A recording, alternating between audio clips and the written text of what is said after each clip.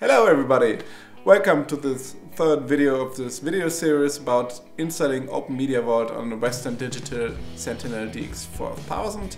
Today we're gonna have a look at the serial connection to the serial port on the mainboard, and we will have a deeper look into the BIOS and especially about its boot settings. In my first video I shortly described the connection between the J23 connector on the mainboard of the NAS and an USB to serial adapter. Maybe a bit too short because I got some comments that the explanation could be a little bit more in detail, and I would like to take the opportunity to do so. So the first pad on the J23 connector is the ground pad and has to be connected with the ground on the USB to serial adapter. That's necessary to decide which power level on the data line is actually a 1 and a 0, so that you can transmit data. The second pad on the J23 connector is the transmit line, so data, mainly text and characters, is transmitted to the receive pin of the USB to serial adapter. The third pad is the receive pad of the mainboard and receives data that is transmitted from the USB to serial adapter via its transmit port, so mainly your keyboard inputs like the up or down key or the return key. So that pin might not be necessary if you have still connected an USB keyboard to your NAS and make your inputs via this keyboard. And the fourth pad is the power line at 3.3 volts. But I don't use it in this case because I use the internal power supply of the USB to serial adapter and therefore connected this power supply with a yellow jumper to the VCC pin of the USB to serial adapter. For the next step we have to use PuTTY or another serial monitor. I'm using PuTTY for Windows. If you want to have PuTTY, you go to the website putty.org. There you find the download and choose the download for your operating system, so I'll use this one. After that you can start it. So you have to choose serial. For me it's COM6. You have to look the COM port up for your adapter. It might change, so just have a quick look at your device manager and there you will find the number of your COM port associated with your USB to serial adapter. The speed will be 150,000 to 100, and with that you can open, and at that point you start your NAS. So at the bottom right you see the hex code for the boot operations, and when asked, press delete on your USB keyboard.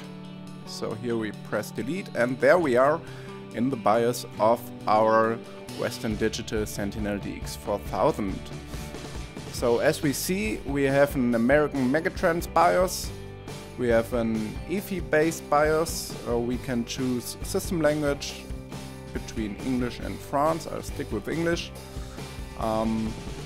And here we have a quick look around, go to the advanced settings, and there we will have a look at our Ide Configurations. So here you can set up the setup ports, can set up a RAID, but I have no hard disk present yet because I first want to install OpenMediaVault, and afterwards we will insert our hard drives and then we can choose if we want to have a software RAID or if we want to have a hardware RAID. We will see that later on. So another interesting point is this Intel integrated graphics device, and here we can see that we have an LVDS output, and at the bottom we can choose if we want to have an LVDS output or if we want to have embedded display port. So you have also some USB configurations. As you can see here, I have two drives, one with the Debian image, one to install Debian onto, a keyboard and a hub, and I have a Super I/O chip. This is important later on for controlling the fan based on the temperatures. Here we have the hardware monitor. You can see the temperatures and the fan speeds and the voltages. And under this point we can set the settings for this serial redirection, and I'll change the terminal type from ANSI to UTF-8, then it will look much nicer. So we have a look at the host bridge. Here we can set up some VGA configurations, but as we don't have a VGA output, it doesn't really matter to us. The source bridge is quite interesting to me because we should have 12 USB ports and 6 PCI Express ports, but none of them I found on the motherboard. So if they are there, that would be very interesting to address or to use them. So, going to the boot settings, here we can see we have all the different boot options available. And as the BIOS only boots into a USB device, if no other boot option is available, I will disable every other options. And as you see here, I've already installed Debian, and therefore it is in our boot options, but we will do it again. And for now we will disable every other boot option. No network boot, no Windows boot, and that one neither. And we don't want to boot in BIOS mode from our USB stick, we just want to use our UEFI boot. So that's look good. No password. We want to save changes. Yes. So, and down here we can choose our boot override, and we will select our USB thumb drive in UEFI mode to install Debian. Yes, we want to. So here we do a reboot.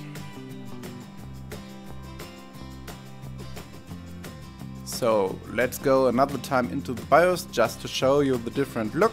As you see, it looks much nicer, but I won't do any changes here as we have already set everything up, and quit without savings. So here we are in Grump. As you see, the first menu entry is the one we have set up in the Grump CFG file, and all the commands have been set up correctly. And we can continue our installation of Debian, but that will be the next video. So thanks for watching, and goodbye.